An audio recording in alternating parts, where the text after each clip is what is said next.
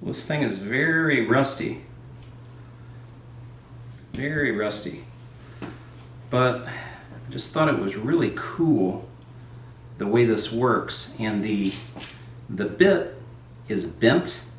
If I wanted to use this, I would have to bend the bit back, which is no big deal. I could do that.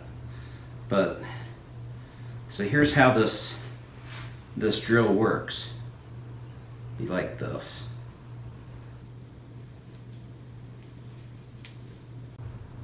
The mechanics of how these gears go together. Just thought it was kind of neat. I've seen one of these before, but I got this one pretty cheap at an antique store, and I just figured I'd grab it and it'd be a nice wall hanger, and maybe I'd do something with it later on.